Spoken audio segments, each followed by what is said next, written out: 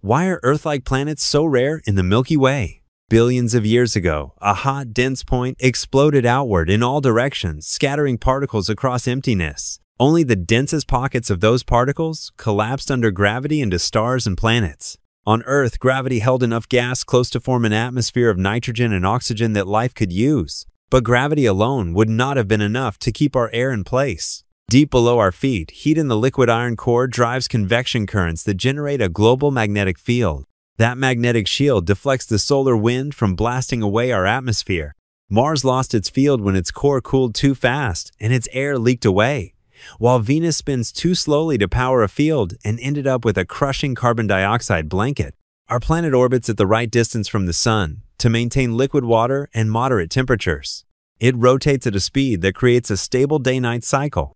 Its axial tilt gives us seasons without wild climate shifts. And our size planet supports plate tectonics, recycling, carbon, and keeping the surface in balance. Every breath we take is a triumph of cosmic forces working together over eons. What made our planet so special? And why don't we see countless Earth-like worlds in the skies?